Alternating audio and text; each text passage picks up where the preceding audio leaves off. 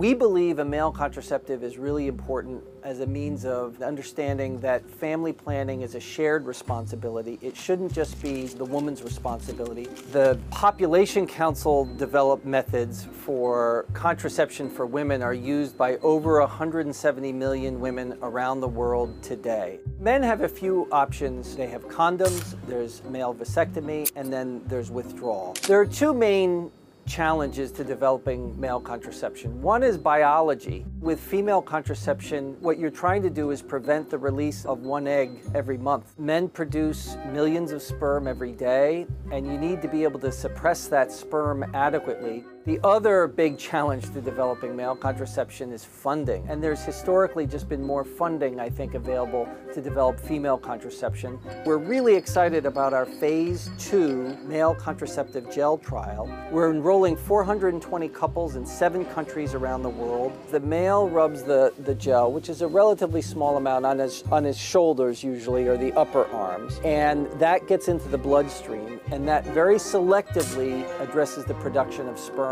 in the testes. What we call it is sometimes the nest-test gel, and that just reflects the components of the gel, nesterone and testosterone. We're very careful about measuring testosterone levels, which is, I think, the proxy for libido, and so we add in some testosterone to make sure the levels are normal for men.